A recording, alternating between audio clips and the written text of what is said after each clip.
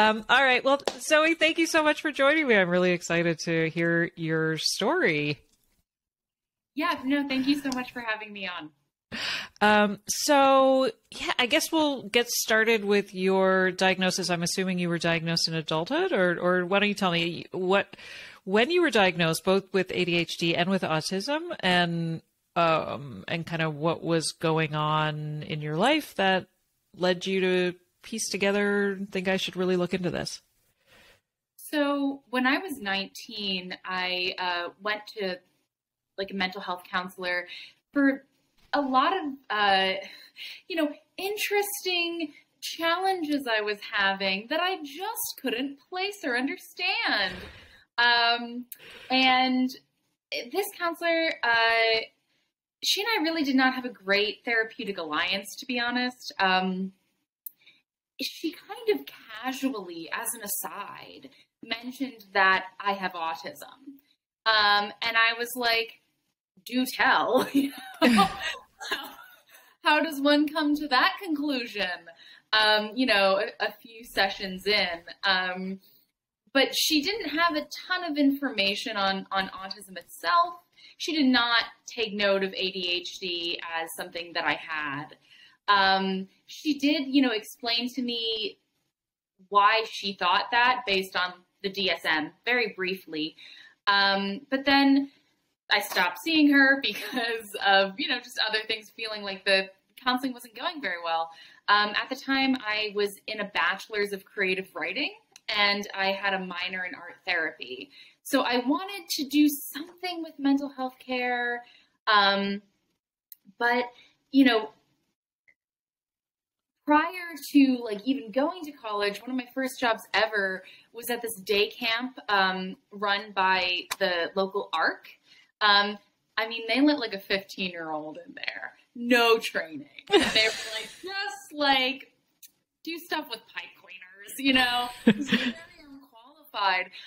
But I felt like I was just intuitively capable of understanding the neurodivergent children, the autistic and ADHD kids. I knew what was going to, set them off. I knew what they needed in order to transition between activities. And so when I was told, oh, you're autistic, I really looked into it, and I did a lot of self-educating. And then through that, I found like the disability rights activism field. And I used a lot of my writing skills, my public speaking skills to try to essentially assist with that movement. And that is where I really came into my identity as a neurodivergent person. But, throughout and then as I kind of learned more about autism and ADHD, the ways in which the symptoms actually overlap really considerably, I realized that that was also like an element of my identity. So I was never really officially assessed.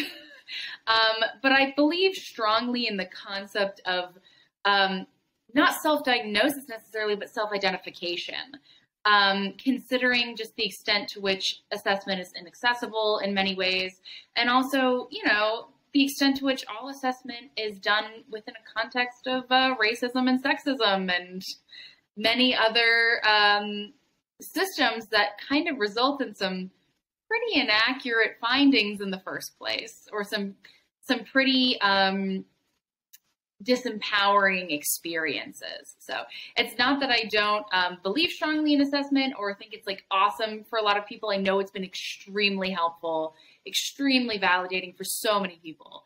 But that's just not the personal path I've taken. Yeah, well, I think, it's not accessible to so many people, especially in adulthood. And I think it's, a question that's run through my podcast a lot, right? Which is like the incredible overlap, and also just not knowing where to go in terms of an assessment, and also realizing that I like that term, self-identity is huge, right? And especially when the majority of us seem to share that experience of being minimized and being dismissed in a lot of our experiences with clinicians. Mm-hmm. Yeah. Now, do you recall what this therapist saw? Did she tell you, when she just sort of flippantly said, yeah, you're probably autistic, what was the impetus for that? Or do you think, what were some of the characteristics she saw? To be honest, the conversation itself, I have a really hard time recalling it. But if I had to guess, if I came into my own office, I'm a therapist now, some things that I would kind of latch onto as indicators,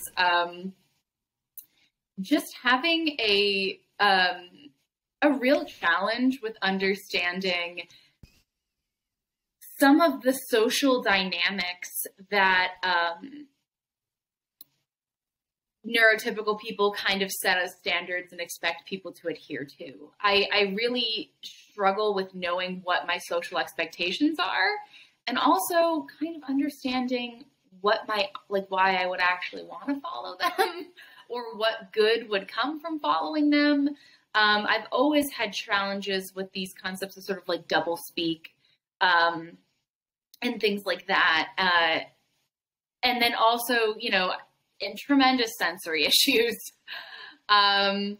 which were really like baffling to me my entire life. And I did not understand them. And a lot of the times I think it was interpreted as me being, bratty or attention seeking, because I would just get so phenomenally overwhelmed by a fabric, a noise, anything.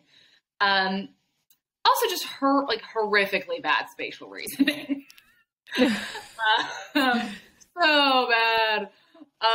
And, some other sort of just differences in the way that my brain processes information. But, because I was able to meet the expectations provided for me in, the aspects of my life, like education and career, and because in many ways it didn't fit the stereotypical bill of what people are looking for, a little white boy who's like running around and very fixated on Thomas the Tank Engine, right? This is like what they think of with a person who's autistic and has ADHD. Because of that, it was just never something that other people really recognized. Yeah, I was actually listening to an episode recently of The Thoughtful Counselor. Do you know that podcast? So they were talking about it, working with autistic clients, and one of the first questions was like, what are some of the characteristics of autism? And this was a few years old, this episode, but they were talking about the reluctance to make eye contact, but there was no comment about the idea of masking, right? And how this sort of like fake eye contact is very common with many neurodivergents, which is like, we've sort of joked about, like, if I'm making eye contact with you, it means I'm elsewhere. I've like disassociated. And right. And so eye contact is not necessarily an issue for a lot of people, but it's like what's happening when you are making eye contact is I'm no longer listening to what you're saying. But so there was no comment, there was no conversation about masking. And I feel like masking is such a huge part of autism and ADHD in terms of our own recognition about our behaviors in adulthood, when inevitably you're kind of looking over your life through this new lens and thinking like, oh, right. Yeah. Like, maybe there wasn't evidence there, but it's because I was so good at hiding that and kind of learning how to socially adapt. Right. Yeah, I know, right? It was so. I also was listening recently to Unmasking Autism. Is that what it's right, by Devin Price? Unmasking Autism. Why does that sound weird all of a sudden? I was like, anyway. Great book. Highly recommended for anybody who is curious about whether or not they are also autistic, if they've been diagnosed with ADHD, or just starting out on a sort of neurodivergent exploration. I found it really fascinating, and also like very much called out on a lot of things that I'm really very confused. Like I feel like the more I learn about the overlap between autism and ADHD, the more confused I am about where one ends and where one begins, or like, am I just thinking about it wrong. Like some part of me sort of thinks like maybe I'm approaching it as though they are two independent entities that coexist, as opposed to thinking about it as this more of like an amorphous blob of co-occurrence. I don't know. How do you I guess, how do you kind of conceive of the two diagnoses in tandem? The intersectionality between the two, right? Yeah, so I think that one thing that I always like to share with people is that the DSM, which is the, for folks who don't know, the book that it's the Diagnostical and Statistical Manual of Mental Illness. It's where like our diagnoses come from. That book itself has very low inter-rater reliability. Like if it was any other sort of assessment, the inter-rater reliability level would be so low that it would be considered not useful. So they actually lowered the standards in order to accept the DSM-5, which basically by that, it means that, one person could go to multiple different therapists, all working off the DSM-5 and get different diagnoses per therapist.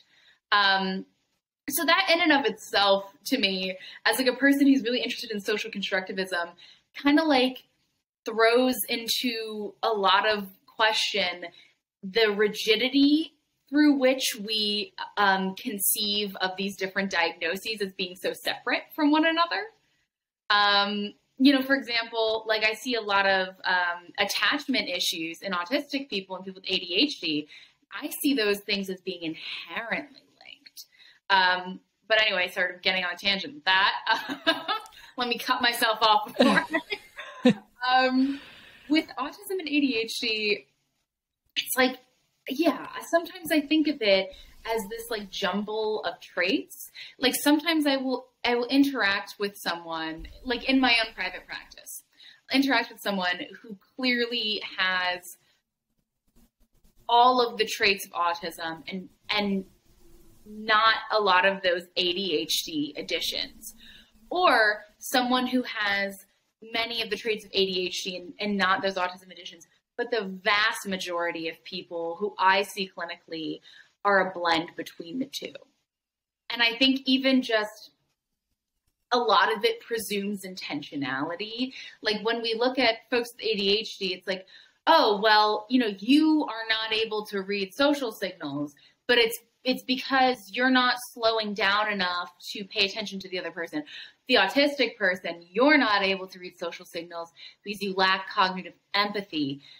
When we get finer and finer into the details, there isn't a ton of difference there. Right. Right?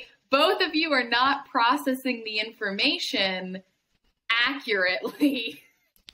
And I don't know how well you can really parse apart the differences there, or why it matters that much, I don't know why it matters that much, because I ask that, and I feel like that's often some sort of the closing remark when I'm always asking, like, what is the difference? What are we talking about here? Because I also get very wrapped up in what are we talking about here? That question with ADHD, in terms of,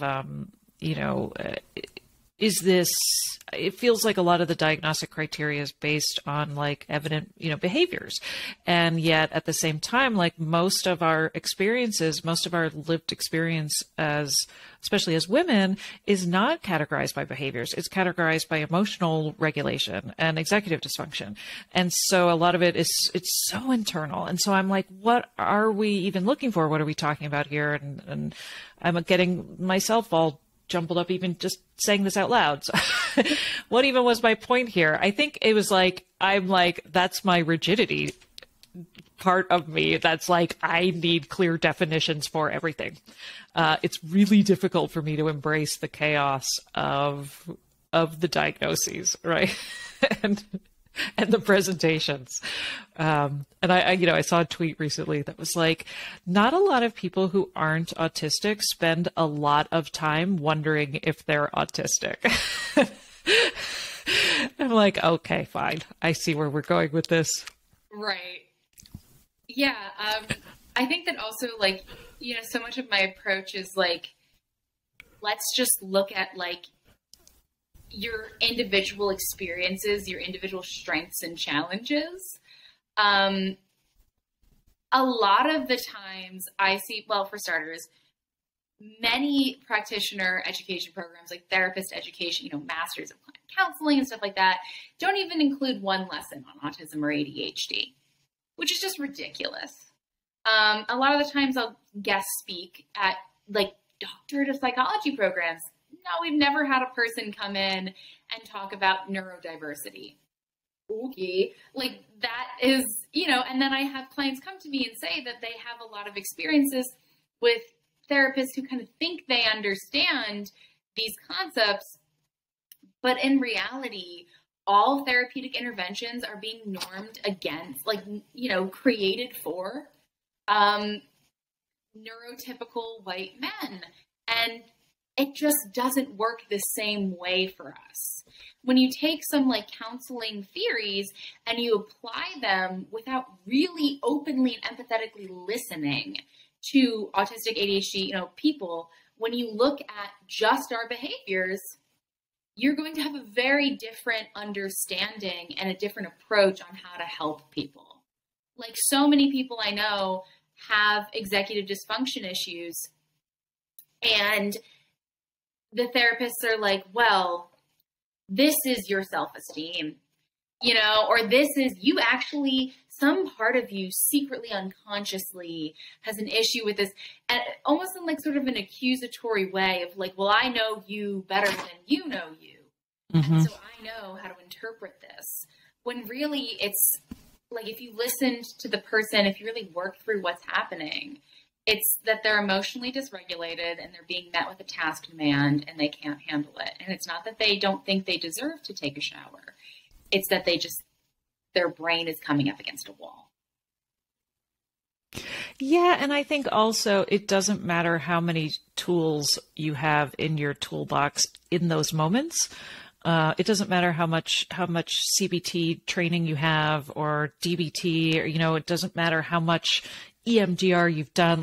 In those moments of emotional dysregulation, none of those tools are helpful because you just go from 0 to intensity so quickly that that's another thing I feel like it can be really frustrating. It's just it has nothing to do with your ability in that moment, and everything to do with just sort of the dysregulation part. And I think that's something I hear a lot from women who are, okay, let me backtrack.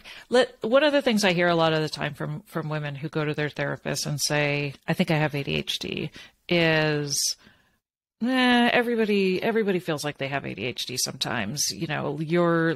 Let's work on the depression and the anxiety. Just the minimizing immediately, the lack of curiosity and the minimizing of what could be a real lived experience, revelation. And I had somebody also recently come to me and say that they talked to their therapist about having ADHD, and their therapist was like, well, I think we're all a little neurodivergent, and, everybody's brains are like thumbprints, and, everyone's different. And so it was I hear these things that are so aggressively unhelpful for the experience of somebody seeking a diagnosis. And one of the things I feel seems to run through, I don't know if it's the counseling curriculum and the training, but there's a reluctance to diagnose, right? There's a reluctance to pathologize a lot of the experiences that women are having and saying, well, it's depression and it's, as though that exists in a vacuum. And so I'm curious, you were just talking about how, a lot of the curricula, that's not the word you use, but, I feel like a lot of the training around the therapeutic model is to avoid the quickly diagnosing somebody, right? That you kind of want to work on not pathologizing behaviors. But I feel like for the neurodivergent experience, we're not looking at a diagnosis as pathological. We're looking at a diagnosis as identity. And that is something that's very difficult to articulate to our therapists sometimes. Is that making sense? I feel like I'm being very good. I don't know if I'm representing my thoughts very well right now, but you know what I mean? Like, I feel like there seems to be something inherent to the training there's a disconnect. Right. And I think that that's something that is like, a difference between like what, people come to me and they'll be like, I don't know what's the difference between like a counselor and a psychologist and a psychiatrist, and I think part of counseling is built on this idea of like wellness rather than illness as being integral, which is generally positive, but it's almost, what it almost feels like to me. I will be interacting sometimes with the neurotypical mom of a neurodivergent child. Now, no disrespect to this community of people in any way, but a lot of the times I will hear from them things like, I use person first language for my child because they are not defined by their autism and their ADHD. This is this fixation on it, it has to be not a problem. It has to be either something that is so minimal about you that, it would come extremely secondary, almost like a non-integrated piece of your identity that could be removed, or it has to be something that is like exclusively positive. There's not a lot of nuance there, and so much of the neurodivergent experience is existing in these stages of nuance. Even myself as an autistic person, I believe that my autism is part of the reason why I have been, and my ADHD, and is a big part of the reason why I have been successful in many things that I have done. I also believe that my autism and ADHD is part of the reason why I have experienced a lot of relational difficulties. It's part of the reason why, I will go to a bar with my boyfriend and it's like, I hosted a conference last weekend. I did all these things, etc. I go into this super crowded bar. I have to leave after 16 minutes and I cry in the car. I have a meltdown. The same trait that might allow me to be very successful in one instance makes life a living hell in another. There's some real nuance there that gets washed away through the oversimplification found in the mental health field and in society at large. Mm-hmm. Yeah. Yeah. I feel like I've complained about this too with a lot of ADHD coaching approaches of like, we're going to beat this, right? And we're going to fix this. And I see that mentality so often in terms of like how, and I have clients who come to me who are like, okay, I was just diagnosed with ADHD. How do I fix it? And, I'm really having to sort of deconstruct where that's coming from and the sort of ableist, roots of a lot of that, and coming up with like, no, actually, let's take the time to see the benefits and lean into those and mitigate some of the struggles that are likely coming from miscommunication, misunderstanding, improper environment, a lot of those things that are leading it to be feeling like a disorder when it's really not. Yeah. So now you were also talking about your, neurodivergent clients. How do they come to you post-diagnosis, or are you are you screening? What are you finding with your clients? So a lot of my clients are in differing stages of identity development when it comes to neurodivergence. A lot of people were tested during the pandemic. They were tested as adults. Other people were, diagnosed as children. Some people are just like self-identifying that way. I find that there is, however, like a high degree of accuracy in people's self-identification. And I think a lot of that has to do with the fact that in the past 5 years or so, the community itself has taken charge and given itself a voice, right? Through podcasts like this, through educational TikToks. And I think that there's a big backlash with people saying, you know, this is now a trendy illness, this ADHD, this autism. You know, this is, you can't just have people out there making videos about how this works and then everybody believing them. Like, for starters, many of the people making these videos are very educated people and know what they're talking about. But also, research indicates that people with, you know, autistic, ADHD people have not been anywhere near the center of, like, choosing what gets looked into when it comes to our own experience. We are never shareholders, stakeholders in ADHD autism research. It is consistently stuff coming from a eugenics perspective. It's stuff where, you know, people's parents are being asked about them rather than people being directly asked. When I conducted autism research, you know, the IRB process, it was very difficult because they could not accept that a neurodivergent person would be able to really, like, provide legitimate answers in regards to their own experience. It was like, why aren't you asking their therapist, or why aren't you asking their parents? Why am I not asking the parents of a grown-ass adult? Is that a question? I mean, you know, for the vast majority, like, it's just this real, like, immediate doubt that we're capable of reflecting effectively on ourselves. And it turns out we are. And not only that, but the stuff that we've been provided, the context through which we are able to understand ourselves through media, through interactions with, you know, various mental health care providers over the years, has provided a very thin, narrow way to conceive of ourselves that is not as robust as we are. It doesn't fit. So when I have these clients come in and they have, you know, they all fit under this kind of umbrella of neurodivergence in so many different ways and manifestations. And it's just really interesting to see how these, like, identities intersect with other identities and develop in ways that are not appropriately appreciated by our current diagnostic system. Yeah. And you know, we're talking about this collective eye rolling especially from clinicians. You know, everybody thinks they have ADHD nowadays. Everybody thinks they have autism nowadays. Like, the question that always comes back to me is, like, what do you have to lose as a clinician or as somebody who has already been diagnosed when we expand the definition of what this looks like?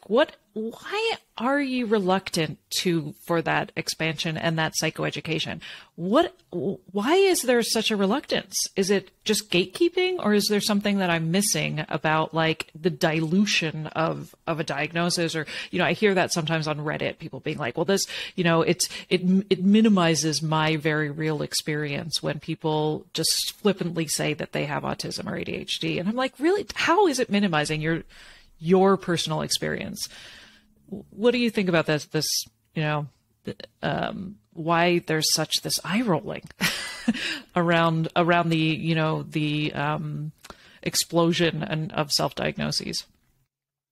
Yeah. I mean, you know, for starters, I think that part of this is intersecting with misogyny, in the sense that now all of a sudden all these women are coming out and saying that they're autistic and have ADHD. And it's like, no, you, madam, are hysterical.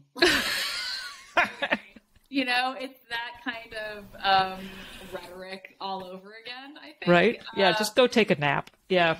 Yeah, exactly. Exactly.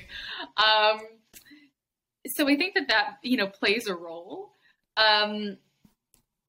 Also, you know, for these, like, I will hear people say, you're not neurodivergent. You know who's neurodivergent? Is people who have, like, all of these very severe issues. People get very up in arms about that. Mm-hmm.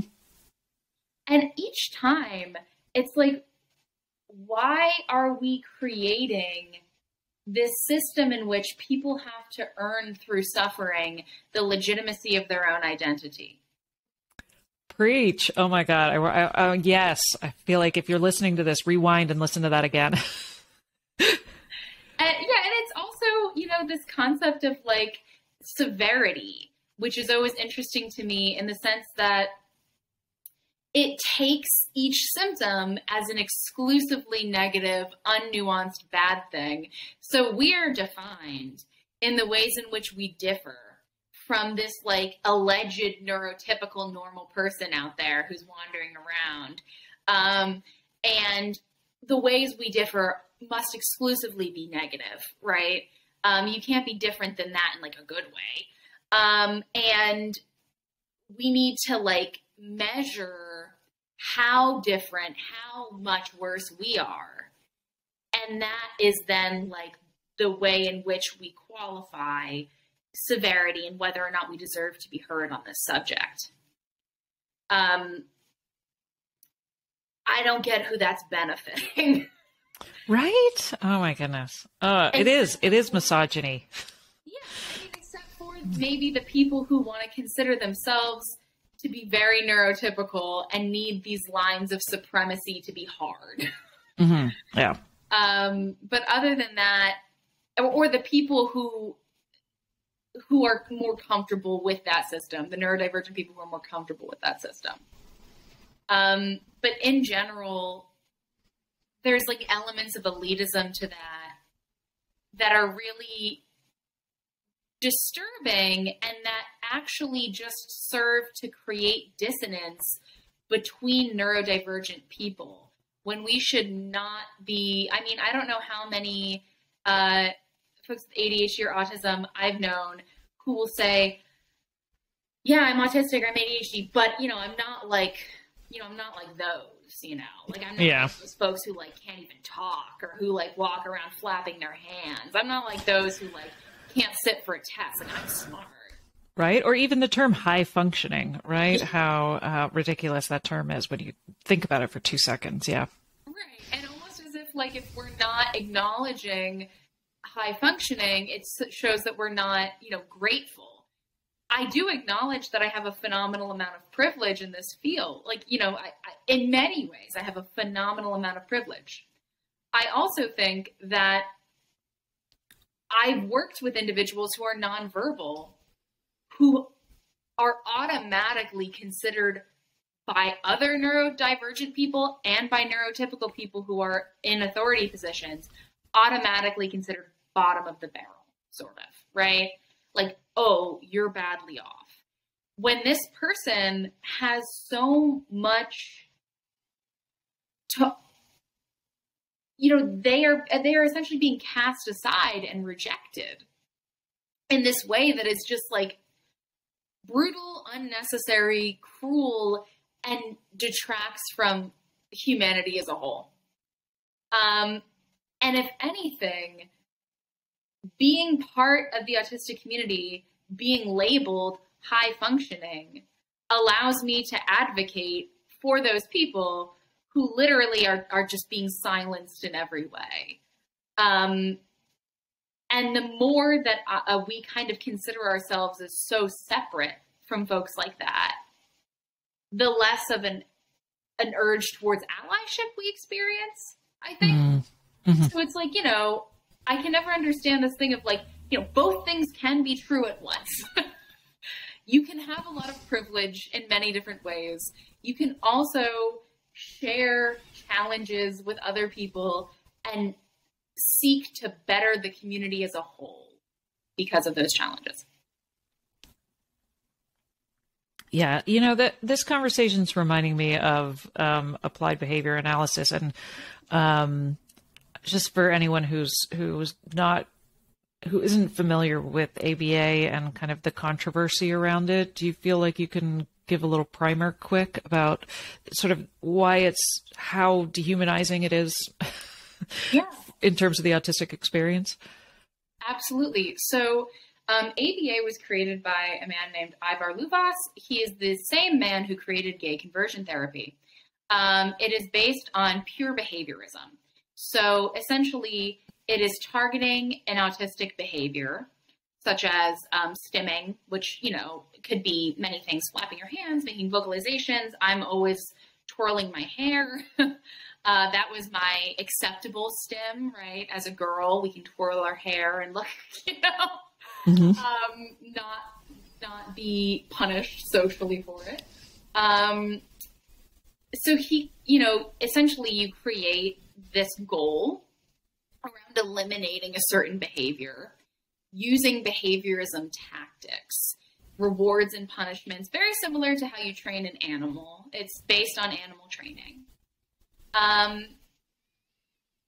Behaviorism as a field is not inherently bad.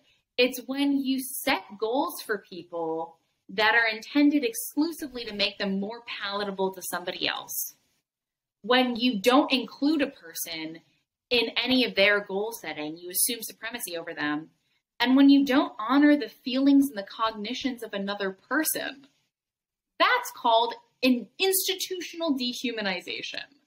And many of the people I work with, many of the people who have been kind enough to be participants in my research, experience post-traumatic stress symptoms, severely, horrible impacts to their self-esteem, things like that, as a result of a childhood that is dominated by ABA. Yeah. And I think also, I relate to a lot of that just in terms of how many of us have a shared experience about kind of feeling like who we were inherently was quote unquote wrong. And we had to learn how to be quote unquote right, in terms of various environments, and how much that has affected us in terms of, ending up with diagnoses of depression and anxiety as a result.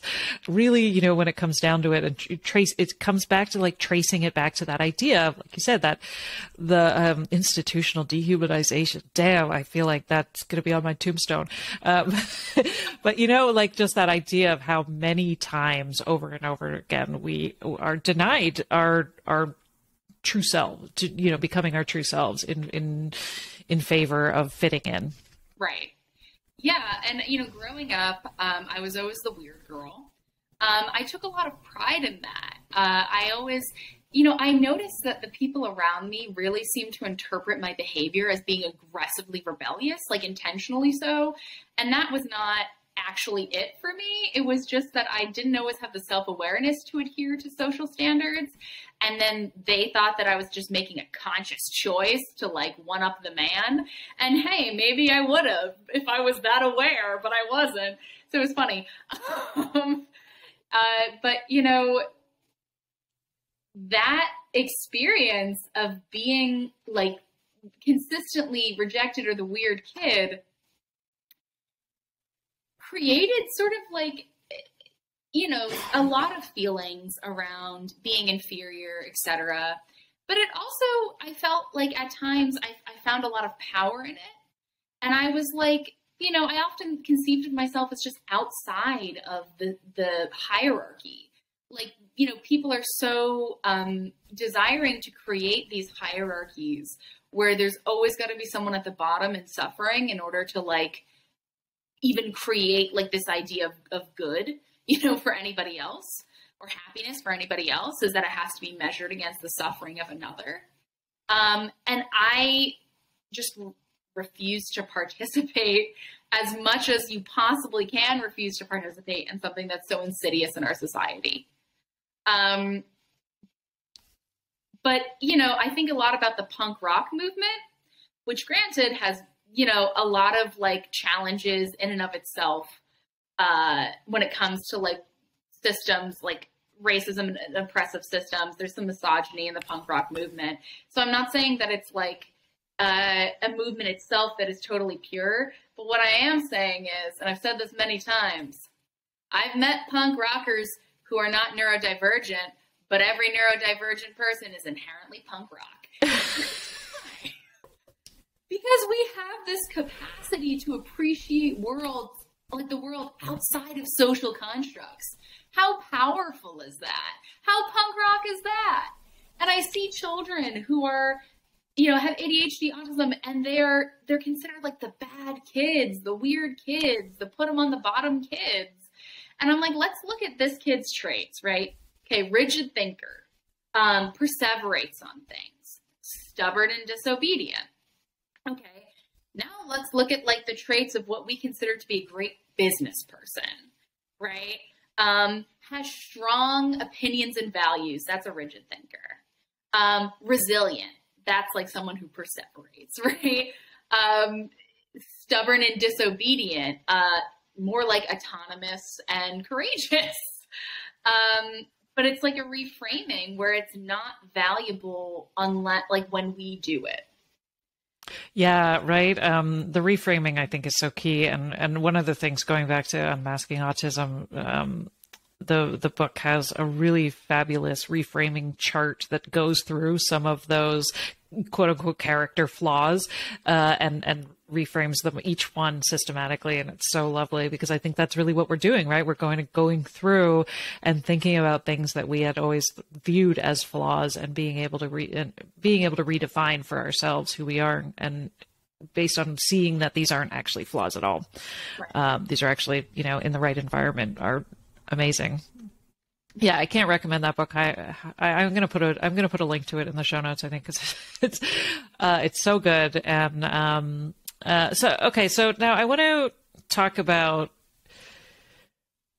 what do you wish other therapists understood about, what are some of the things for them to look for in their clients, and if they're feeling uncomfortable around diagnosing neurodivergence, but like in terms of screening, what would you say are some of the things a therapist might want to look for? Just like in terms of like when you have a client in who is not aware that they are neurodivergent. Yeah, I mean, if you could kind of go over your experience as a 19-year-old and how poorly that was handled, what advice would you give to another therapist who wants to maybe approach this with a client, or what should they be looking for? What are some signs? Right. I mean, I think that it's important to keep in mind like the extent to which people will adapt. And so like that masking, the ways in which they have to contort themselves to be socially acceptable can also really hide the neurodivergence itself. I have met a lot of like teenagers, for example, who have like oppositional defiant disorder diagnoses and stuff like that. And then the more I sit with them and we kind of talk about some of their behavior, like I knew this one kid who used to just like climb trees all the time, like in a dangerous way, like climb to the very top of a very large tree, and had other behaviors as well. But, that was one of them. And people saw it as an oppositional defiant disorder trait. And he was he always had his arms crossed, this kid. And I remember talking with him long enough and him saying that like he has to get to the top of a tree, not because you're telling him not to. And so he wants to do that. He has to get up there because it's the only place where it's like quiet and the wind feels good on his skin. And he like needs to be up there. And it's impossible to fight the urge to go up there. And then a lot of the arm crossing, we're talking about that. And he was like, well, like I have to keep like my hands like tucked in. And I was like, why? And he's like, when I was little, I used to flap them. And then my parents yelled at me for looking weird. Right? So like this kid who's looking like he's like a bad attitude, bad kid is actually, there's so often this like presumption that we're here to,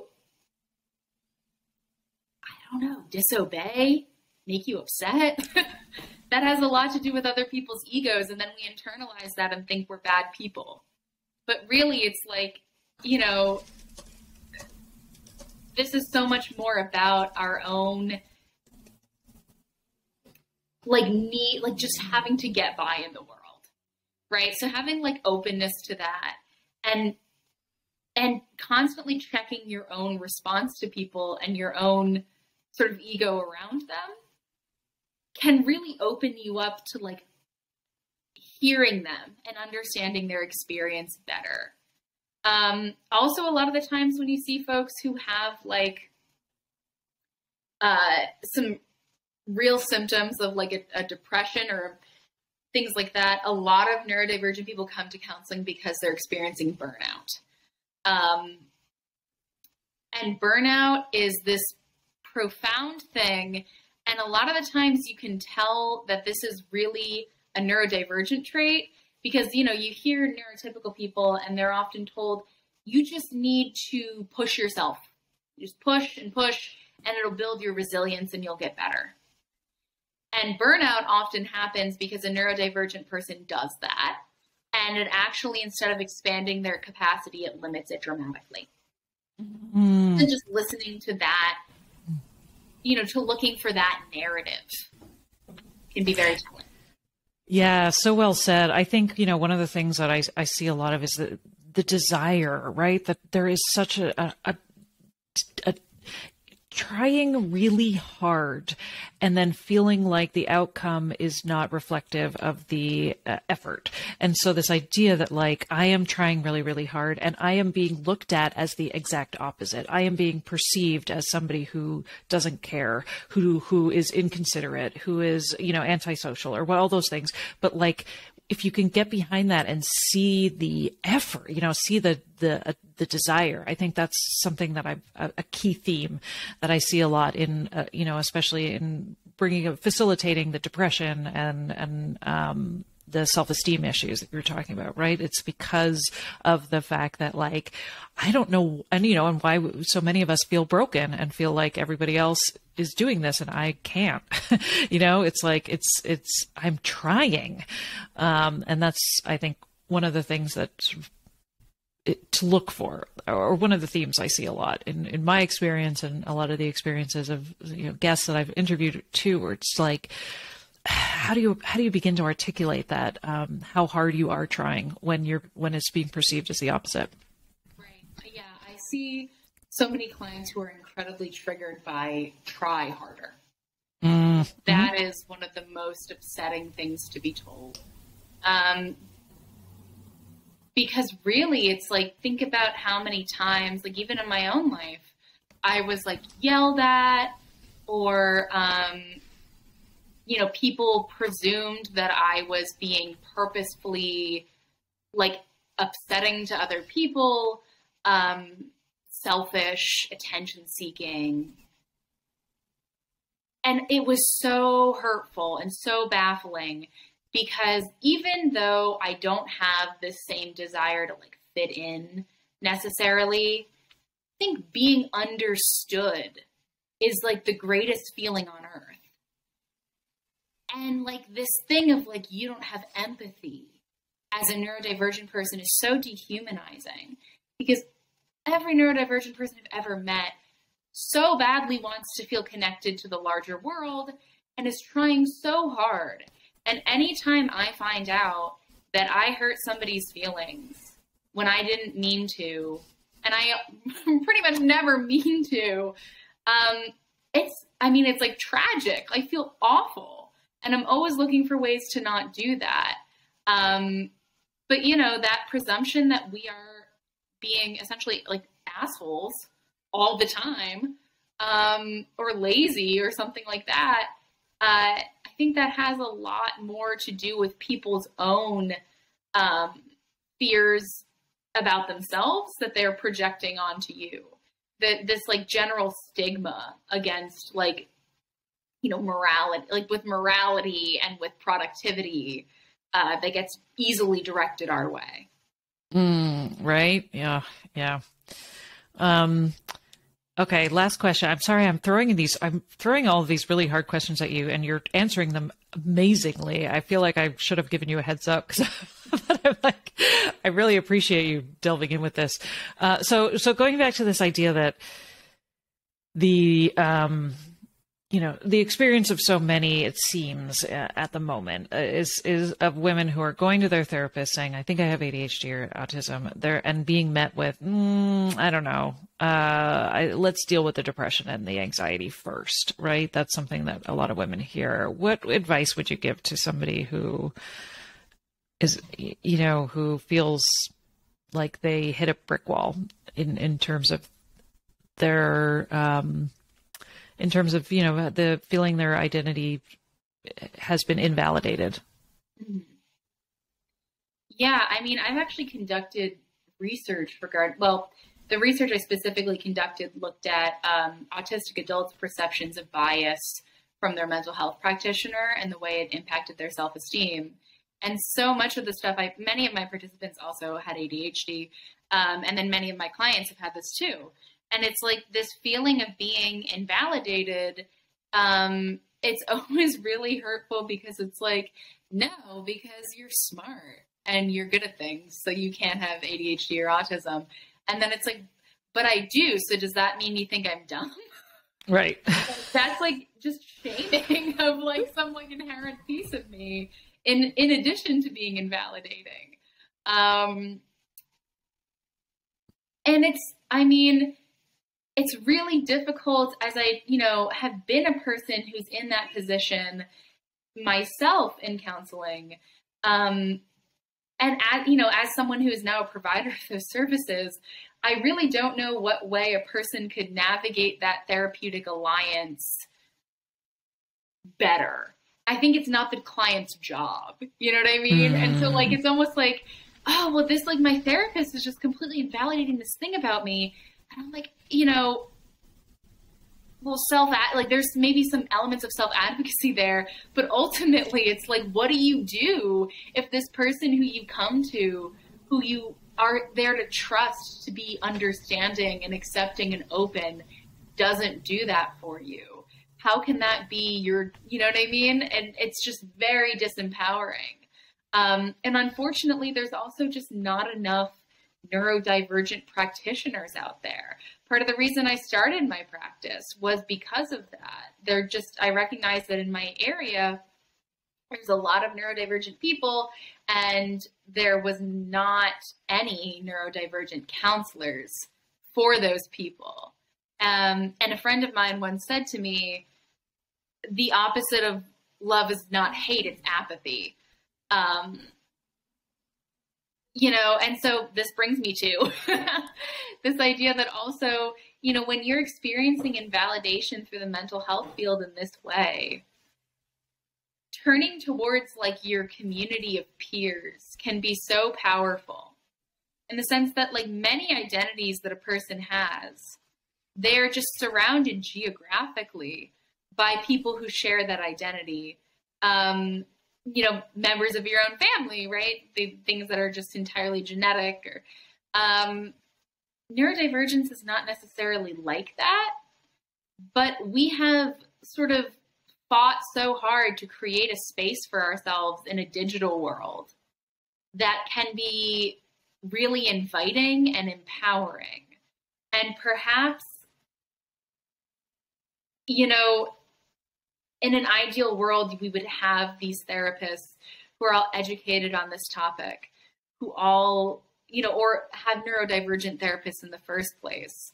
But unfortunately, as with so many things in the neurodivergent experience, our way to getting help, feeling better, is nonlinear and creative and often involves leaning on each other for support. Oh, that's beautifully said. I love that. And yeah, oh gosh, thank you. This has been incredible. I really appreciate your exploring these themes with me. One of the questions I love to ask my guests is, if you could name ADHD something else, would you? And I feel like, another thing with ADHD and autism, often I hear that, like autism is not a diagnosis based on your faults, right? It's not a diagnosis based in this idea of a disorder. And one of the things, with ADHD is that it's presented immediately as, in terms of your deficits. So I'm curious, would you would you call it something else if you could? I suck at acronyms, but I think the two very big things would be that I would like to see in the name, incorporated in the name, would be emotional regulation and information processing. I think attention deficit hyperactivity, there is not a deficit of attention. If anything, our brains are just working so fast and processing information in so many different ways that like there's a surplus of attention not being regulated. And with that also comes a lot of emotion that is not being regulated. Yeah. I like that.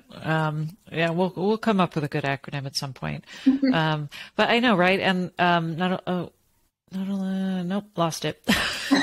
I had a thought. Oh no, I think it was I recently heard hyperactivity. Somebody recommending that we call it hyper arousal instead of hyperactivity, which I'm like embracing so hard. I'm like, I'm just going to use hyper arousal from now on because I feel like it's such a slight tweak, and yet it describes the experience, both internal and external, so much better than hyperactivity. And I think it's just, and it encompasses the emotional element too of the arousal and the dysregulation too. I don't know. There's something about that word. I feel like it just sums it up so much better. Well, thank you so much, Zoe. This has been lovely. I was really looking forward to this conversation. And so thank you for your time. How can people find more of you? So my name is just notoriously difficult to spell. It's Zoe, Zoe, and then Darazsdi is Darazsdi. You can remember the ZS because zebra sandwich, like the little Debbie snack cake. And so, of course, I took this really hard name to spell, and I was like, this is how I will brand myself on all platforms because it's going to be so easy for people to find. Anyway. But I am on Instagram and TikTok as Zoe Darazsdi Counseling. And then you can also just find my website, which has some information on how to work with me, both as a counselor, a coach, and also a public speaker. And that's just zoedarazsdi.com.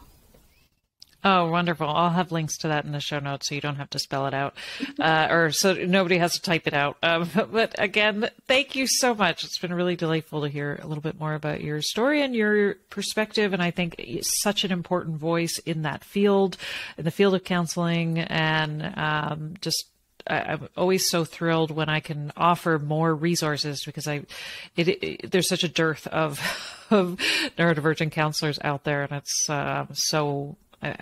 it's such an unmet need right now. So thank you for all that you're doing. And yeah. Thank you. Okay.